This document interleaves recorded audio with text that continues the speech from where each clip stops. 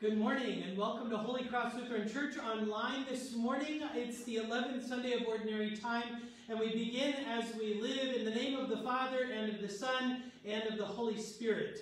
Amen. We'll join together in singing our gathering hymn number 248. It's also printed on page 5 in your bulletin. It's Dearest Jesus at Your Word, and the words remind us of why we gather both at church or online to hear God's word and be blessed by it this morning. And so we join together in singing hymn number 248, Dearest Jesus at Your Word.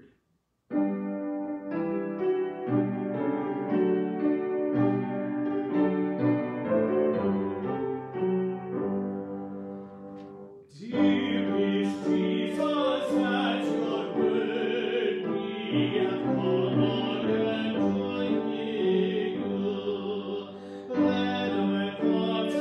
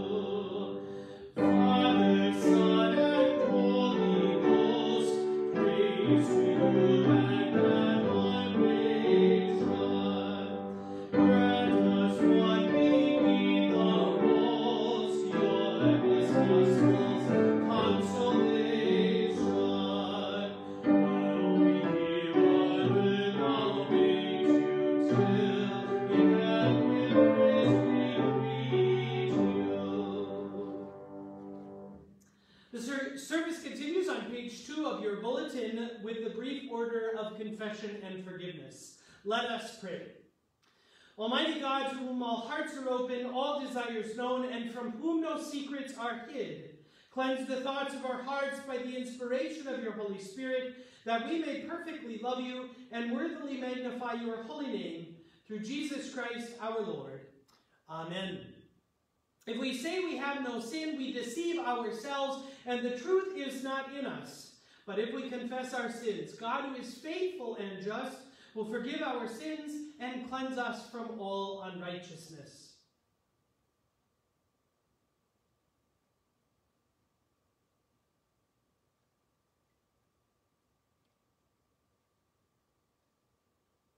Most merciful God, we confess that we are in bondage to sin and cannot free ourselves. We have sinned against you in thought, word, and deed, by what we have done and by what we have left undone. We have not loved you with our whole heart. We have not loved our neighbors as ourselves. For the sake of your Son, Jesus Christ, have mercy on us. Forgive us, renew us, and lead us, so that we may delight in your will and walk in your ways, to the glory of your holy name.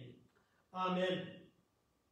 In the mercy of Almighty God, Jesus Christ was given to die for you, and for his sake, God forgives you all your sins. To those who believe in Jesus Christ, he gives the power to become children of God, and bestows on them the Holy Spirit. Amen. The grace of our Lord Jesus Christ, the love of God, and the communion of the Holy Spirit be with you all. Let us pray. Lord of heaven and earth, you are seated at the right hand of God to judge between the living and the dead. Help me understand how unqualified I am to carry out that work. Free me to serve you with a quiet mind. Through Jesus Christ our Lord. Amen. We join together in confessing our faith using Luther's explanation to the second article of the Apostles' Creed. The second article concerning redemption. I believe in Jesus Christ, his only Son, our Lord.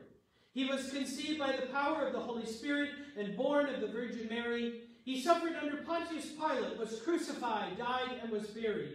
He descended into hell. On the third day he rose again. He ascended into heaven and is seated at the right hand of the Father. He will come again to judge the living and the dead. What does this mean?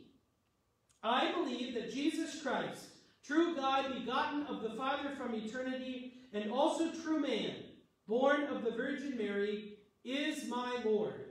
He has redeemed me, a lost and condemned creature, and has freed me from sin, death, and the power of the devil, not with silver and gold, but with his holy and precious blood and his innocent suffering and death. He has done all this in order that I might be his own, live under him in his kingdom, and serve him in everlasting righteousness, innocence, and blessedness, even as he is risen from the dead and lives and reigns for all eternity. This is most certainly true. We join our attention in hearing God's word this morning.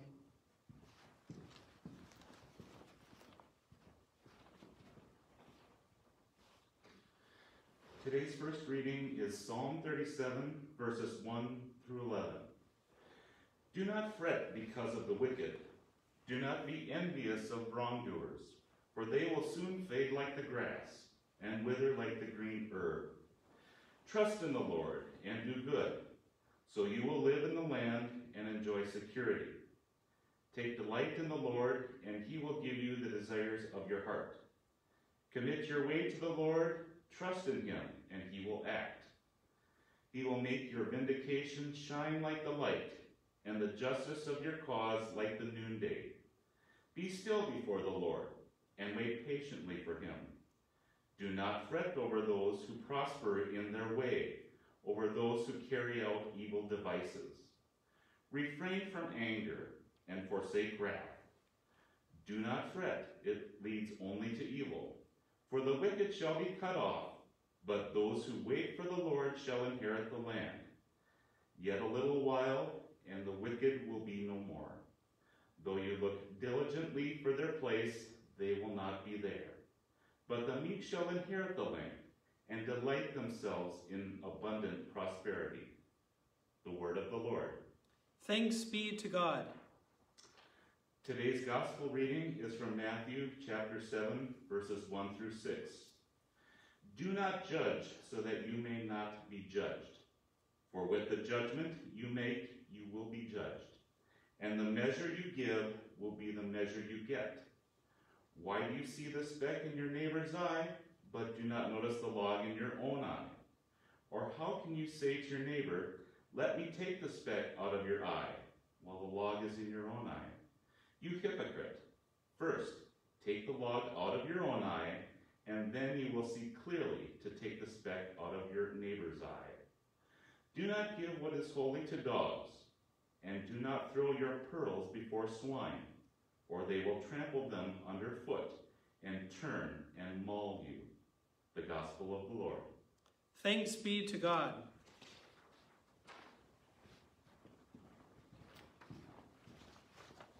I noticed how strange it was to say thanks be to God when you hear about pigs trampling you or dogs mauling you this morning at the first service. But it is God's word, so we give thanks.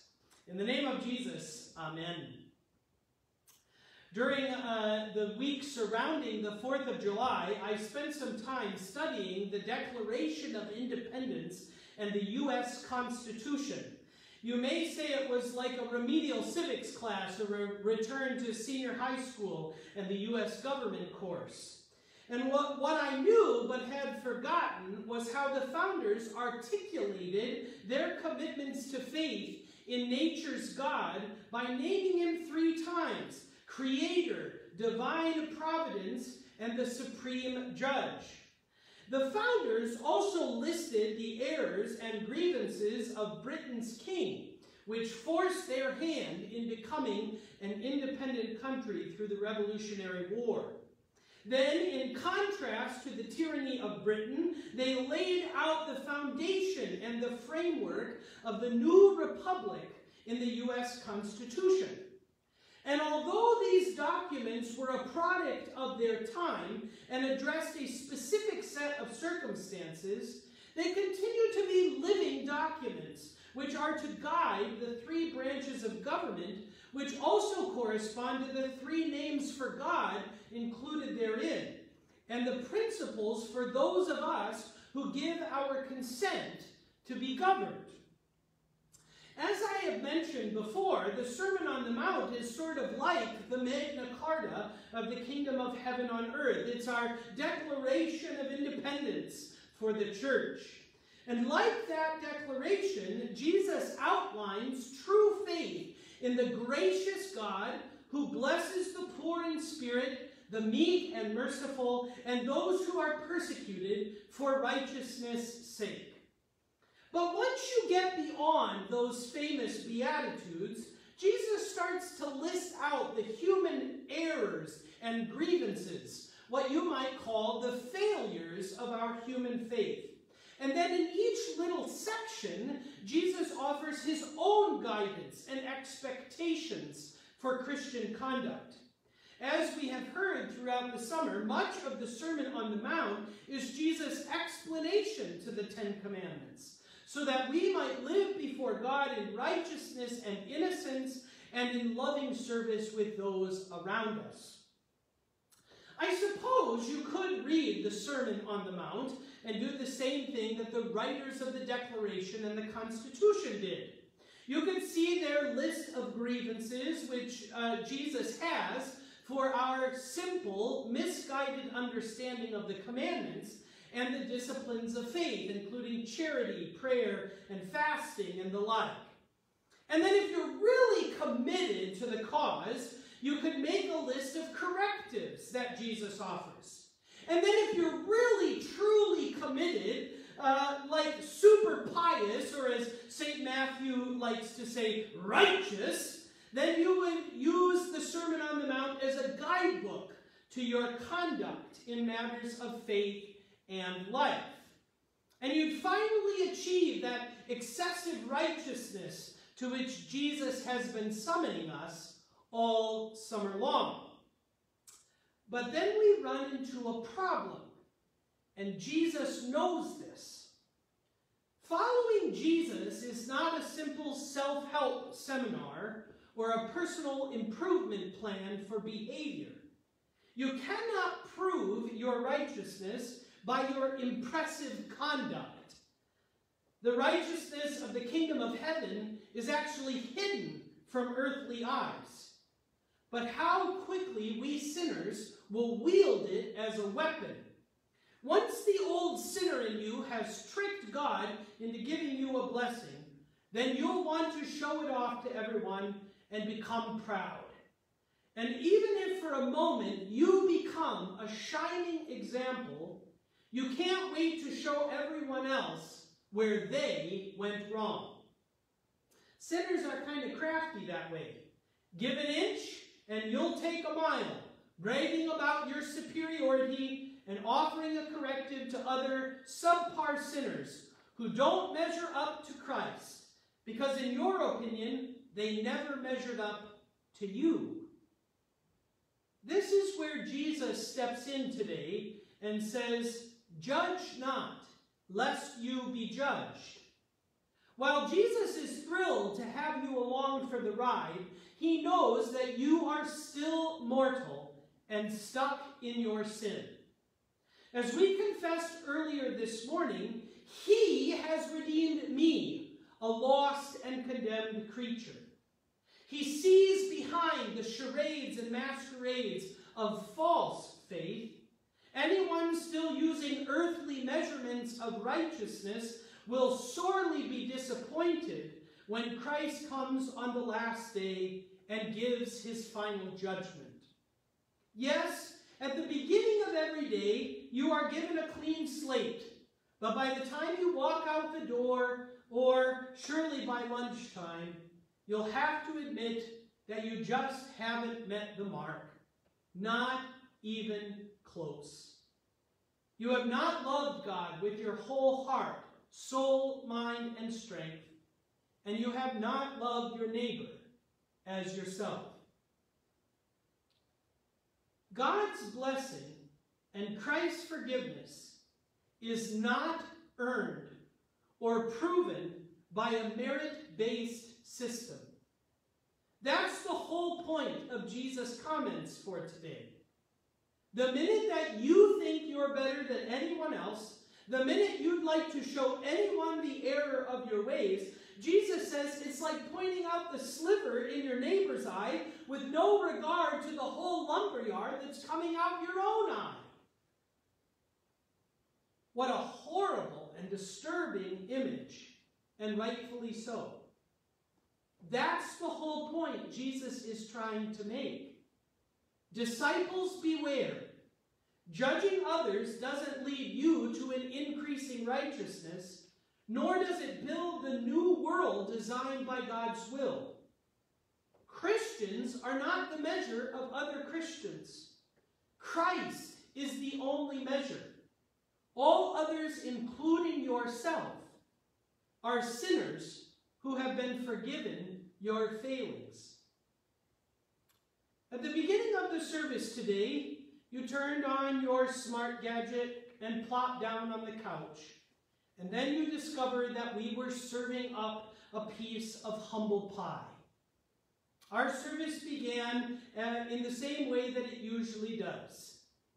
If we say we have no sin, we deceive ourselves, and the truth is not in us.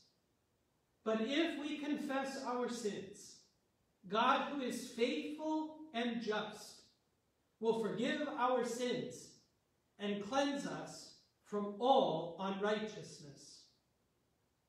Oh, that such humility and grace would accompany us when the online service video ends. You see, in our world today, right now, I'm guessing that there are a lot of people who are bogged down by expectations, shame, and guilt. They already judge themselves.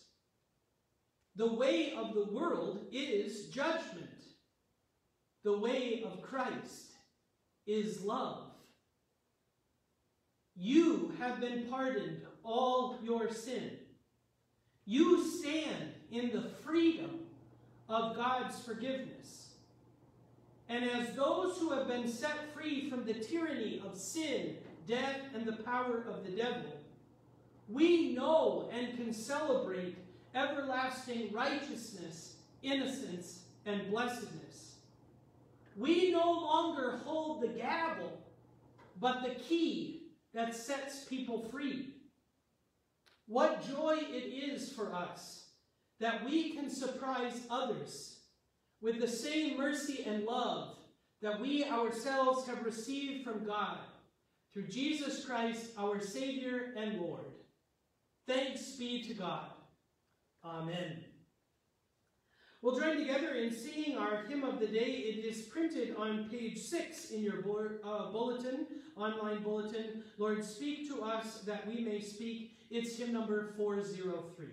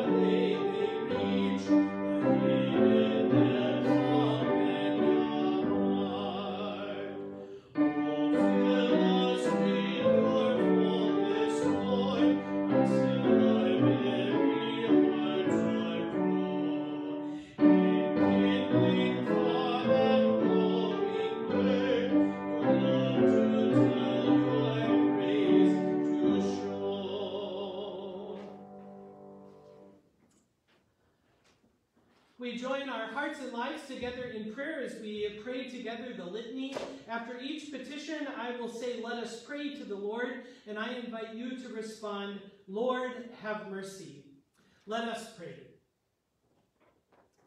In peace, let us pray to the Lord. Lord, have mercy. For the peace from above and for our salvation, let us pray to the Lord. Lord, have mercy. For the peace of the whole world, for the well-being of the Church of God, and for the unity of us all, let us pray to the Lord. Lord, have mercy.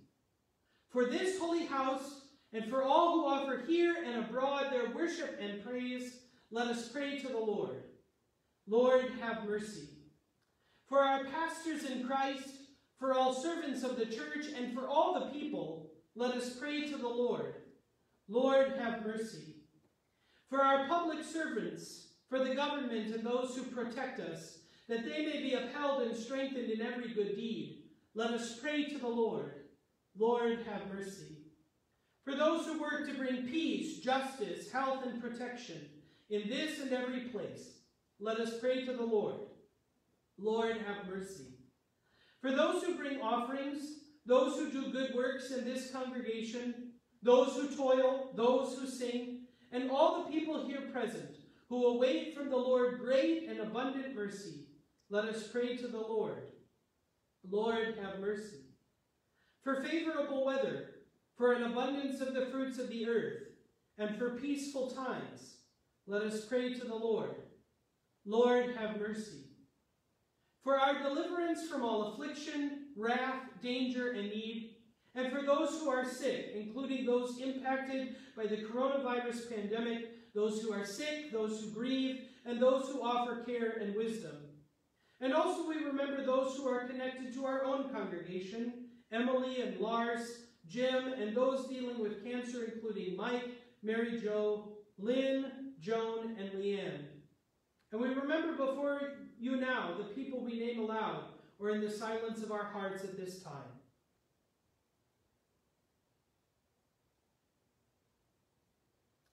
Send forth your power and presence, O God, that they might know your healing in their lives. Let us pray to the Lord. Lord, have mercy. For the faithful who have gone before us and are at rest, and the families that grieve, including the family and friends of Roger Blessing, the family and friends of Elmer Peterson, the family and friends of Helen Bido, the family and friends of Lucille Ramstead, the family and friends of Terry Madsen, the family and friends of Emily Thomas, and the family and friends of David Burrell. Let us pray to the Lord. Lord, have mercy. Help, save, comfort, and defend us, gracious Lord. Rejoicing in the fellowship of all the saints, let us commend ourselves, one another, and our whole life to Christ our Lord, who taught us to pray. Our Father, who art in heaven, hallowed be thy name. Thy kingdom come, thy will be done, on earth as it is in heaven. Give us this day our daily bread, and forgive us our trespasses, as we forgive those who trespass against us. And lead us not into temptation, but deliver us from evil. For thine is the kingdom, and the power, and the glory, forever and ever. Amen. A few words about our life together as we go on our way to mission and ministry this week. You know that we have started a partnership with PushPay. It's an online giving platform, and it's designed specifically for churches and serves us quite well in this time when we aren't able to gather together quite as freely. You might also make a one-time gift as you're looking around to Ramas Vivas on our PushPay app. That way we can support them as they continue to recover from the effects of Hurricane Isaias. We also ask that you would pray for the people in the Cedar Rapids area who were impacted by that devastating storm that ran through Iowa, and also similar to what people experienced in the Twin Cities over the weekend. I want to remind you that I continue to be available for pastoral visits both in the office or at your home. I've also met some people outside at the coffee shop. It's important for us to stay connected, and if you or someone you know from our congregation is in need of some gospel word, I encourage you to contact me so that we can reach out to those people. Also, Marky Goman, our licensed clinical counselor, is here at Holy Cross on Monday afternoon. She's doing some great work. Be looking for a radio interview that she did on grief, not only grief that occurs in death, but also the grief that we have experienced because of the many losses during the time of the pandemic. It's quite something, and I'll be glad to share that with you coming this week. We also have the Jesus Storybook Bible videos. They're available on our YouTube channel. We encourage you to check those out, but also, and more specifically, for the children that are in your lives, so you can pass those on by passing on the link. I want you to know that the Church Council met last Monday. We continue to think about the way that we are doing ministry in a time of pandemic. There will be some changes that are coming as we anticipate our fall ministry kickoff. That's coming on September 13th. Be looking for more updates on that as we get a little closer. Those are all the announcements that I have. I invite you to receive this benediction. The Lord bless you and keep you. The Lord make his face shine upon you and be gracious unto you. The Lord look upon you with his favor and give you his peace. In the name of the Father, and of the Son, and of the Holy Spirit. Amen. We go in peace to love and serve the Lord. Thanks be to God.